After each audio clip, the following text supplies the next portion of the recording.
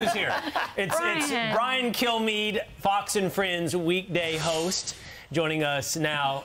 Didn't know you were going to be here, Brian. Sorry about that. That hurts my feelings. Well, I know. That's a text from Steve you just got. Yeah. Brian, we're glad you're here. You know, you talk about history all the time. You're effectively the Fox News Channel historian. When you hear University of Buffalo cancel Thanksgiving, it's all about our horrible history. Your reaction? I mean, it's unbelievable. They're doing this all over the place, trying to take Thomas Jefferson out of the University of Virginia, which he founded. This is the same group that goes at the Buffalo and says, let's just get rid of that day. When you look back at the history, Washington says, hey, we should have a day of Thanksgiving. Actually, Congress asked him to. And then when it gets fired up back and forth up until Lincoln. Lincoln says, let's make this thing permanent. Grant actually does it. FDR makes it a national holiday. It was all about us coming together one day about family. And at one point, the American Indians, as well as the settlers, they actually came together and helped each other. It was an up and down relationship, obviously, complex, clearly. But I think these people all don't have families, so they have nothing to do on Thanksgiving, so they want to destroy it for everybody else. No, thank you. And this is the type of thing that helps Bill Maher, of all people, write his monologues. More and more people on the left are fed up with this. Absolutely. Do you think we can actually fight, that we can actually win this fight against this cancel culture, especially when it comes to our American history? Absolutely. I mean, I'm all for changing, getting better on a nonstop basis, but I think it's happening because, like I said, you're not just seeing, you know, Fox News, you're not just watching Sean Hannity at night and saying, wow, that's the only place that there's pushback. I'm astounded by a lot of people, especially after Tuesday, more than ever, you know, from Dave Chappelle on down, say, you know, what are you doing? Our push to be right, to look back honestly at our past, air quotes, has now turned its guns on them. They're canceling each other now. Now they're going after holidays. I think it galvanizes. I mean, there's a reason why you usually take MSNBC, CNN. No one watches the Sunday shows anymore because they're agenda driven. Their vision of America is getting pushback from the American people. So you keep at it. You keep up with these holidays. It makes our shows better. Well, we are excited to talk about Brian's new book. Explores how two American heroes moved from strong disagreement to friendship, and in the process, they changed the entire course of American history. It's called The President and the Freedom Fighter. Brian, tell us about the book. Well, I mean, what I wanted to do is take that next step in time.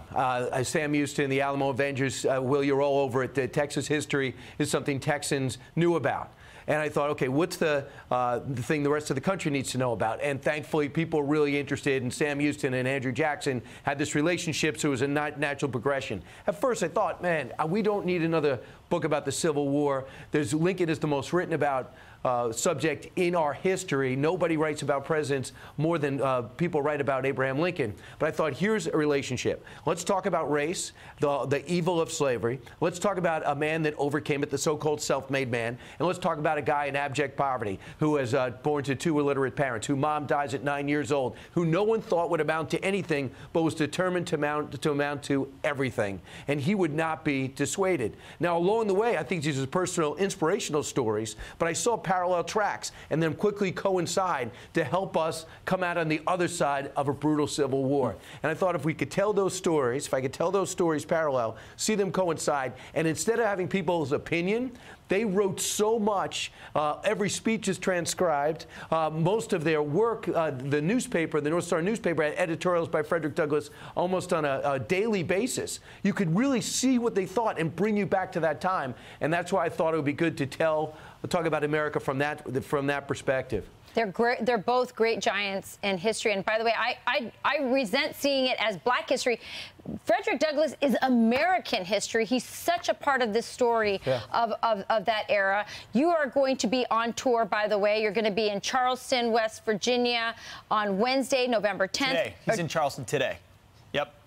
Yeah, okay, I'm sorry. You're today in Charleston. Tonight, Your Wednesday, you're going to be in Madison, Connecticut. You're going to be in Pennsylvania on November 11th, and also in Orlando and Point Verde, Florida, Clearwater, Florida. Those are the dates right there, so people can catch you. And you also have a television special tonight. Yeah, at 10 o'clock for the last 4 months, overcoming the pandemic. We've been trying to shoot this, and it's finally done. The President Freedom Fighter comes to your screen tonight at 10 o'clock on Fox News Channel. Then it will migrate over to Fox Nation, expanded version. And I think you're going to see these two men. We go to the sites that they live, the places that they are marked, and you really get a sense of what it was like being them. So the President Freedom Fighter at 10 o'clock tonight, and it'll give you an idea of what the book's about. I do have to tell you one story that happened today. We were here, and this studio was at a different location and moved, so we got the wrong location, and we just arrived here at the time. But en route, we blew out 2 tires, and then a man picked me up on the side of the road. I just sent a picture to Nikki. Really? He picked us up on the side of the road and brought us here. He's actually waiting on the outside because we were stuck on the road. So we got in the car, and we came here. And this tells you how nice everyone in West Virginia is. Yeah. They said, I'll wait here and make sure if you're going to be done quick, I'll bring you back to your car. So I've never seen 2 flat tires, ever. But it was good to see. It's just that I have no plan B. So my plan B was a nice man in West Virginia picked us up and brought us here. That's awesome. Pretty cool. A special tonight, a special on Fox Nation, a book tour where you can catch Brian, BrianKilmeade.com, and then the book. And Brian, you are a really nice guy, and this book is very good, which is why I was so excited, Brian, when it landed on my desk in my office, signed by you. And my edition said, to Pete, the coolest guy on the 21st floor at Fox. And I was like, this is unbelievable. I showed it to Will right away. I was like, ha-ha, Will. It's super weird because my signed edition said, to Will, way cooler than Pete. And so then we were confused. Does that make me the coolest guy on the 21st floor? If I'm cooler than Pete, who's the coolest guy on the 21st floor? I got the book, and he didn't sign it. Wow. Sorry. Thanks, Brian. Well, I feel bad. Rachel, I apologize. Pete and Will, I never thought you'd actually end up talking about the book on television. I never thought it would actually come to this. So I can't make a decision.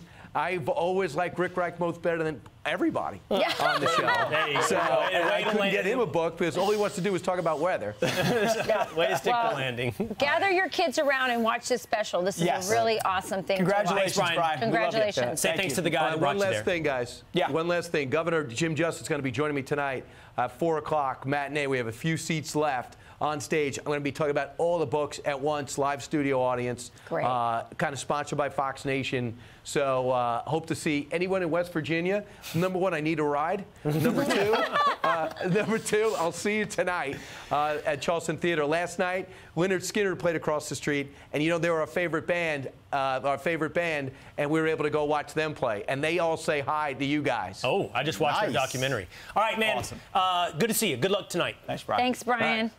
Hi, everyone. I'm Brian Kilmeade. I want you to do me a favor. I want you to click to subscribe to the Fox News YouTube page. This is the only way that I know for sure that you're not going to miss any great commentary, any great news bites, any great interviews coming your way on Fox. You can get it all here on YouTube. So subscribe right now.